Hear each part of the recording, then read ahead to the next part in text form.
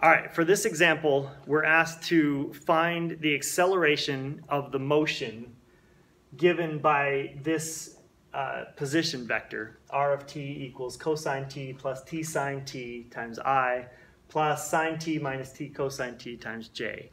And we're asked to do that without actually finding t and n, our unit tangent vector and unit normal vector. In other words, we're just asked to find the acceleration in terms of those two unit vectors.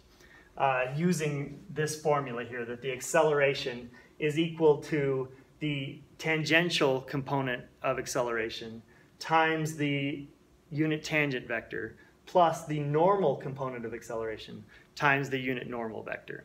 So what's happening here is we've got our position vector r, and over time that's tracing out this path of motion here.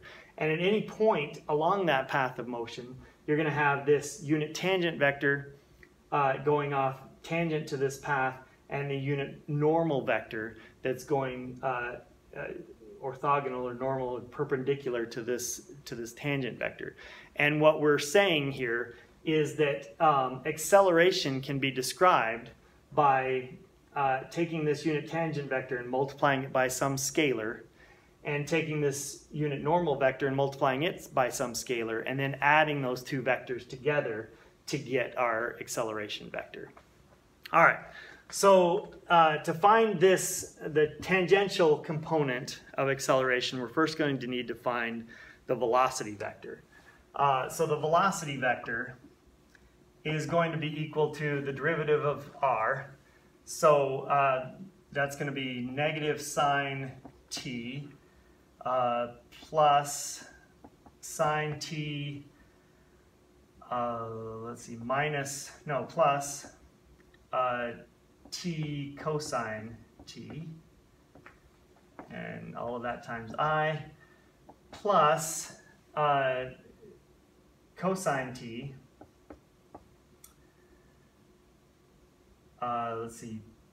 minus cosine t plus t sine of t times j. And notice here that we've got a negative sine t and a sine t, a cosine t minus cosine t. So those are going to add to 0.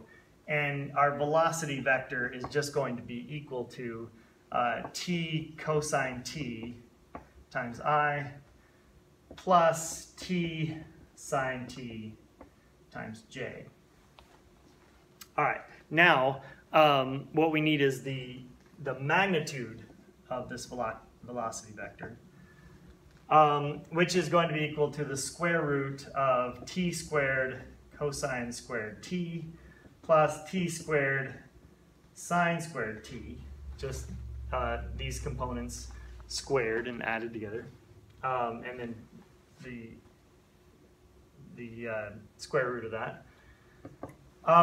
So notice here, if we factored out a t squared, we'd get t squared times cosine squared plus sine squared, which is 1. So this is just the square root of t squared, which is t. All right, now we get to find our component. A sub t is equal to the derivative with respect to t of the magnitude of the velocity vector, which we found to be t. So this is just d dt of t, which is just 1. And so our scalar component of acceleration, our tangent scalar component of acceleration is just 1. So let's go ahead and just fill that in. We'll just leave that there. And now let's go back and find our normal component of acceleration. All right, to find the normal component of acceleration, we need to find the acceleration vector, which is the second derivative of our position vector. So let's put our v back up here. We said that was t cosine t times I plus t sine t times j. And now let's take the derivative of that. That's going to give us our acceleration vector. So that's going to be cosine t minus t sine t times I plus sine t plus t cosine t j. And now we need to find the acceleration, the magnitude of the acceleration vector squared, because that's going to fit into our normal component, a sub n. And so that's going to be just this squared plus this squared. All right, so let's go ahead and do that. So it's going to be cosine t minus t sine t squared plus sine t plus t cosine t squared.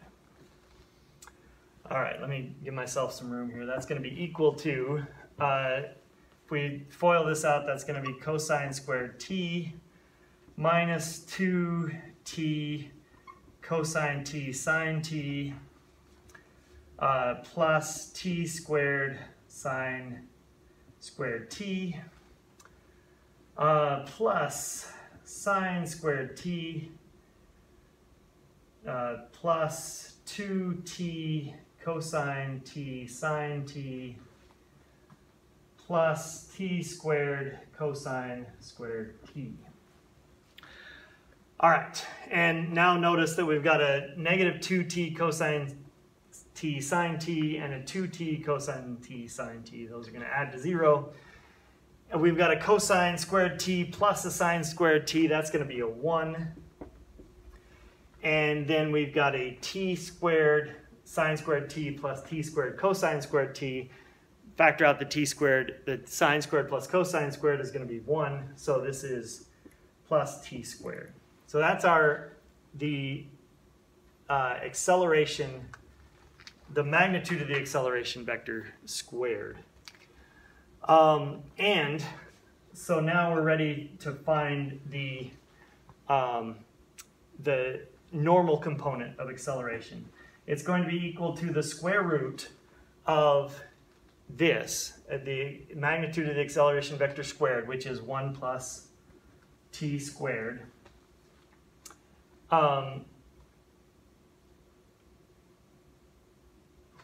Let's see.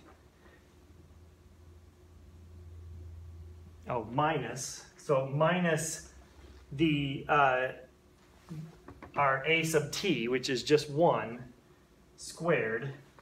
And so this is just going to be the square root of t squared, which is t. So our normal component of acceleration is going to be t. So we can come back up here and we can erase this and plug in our normal component, which is t.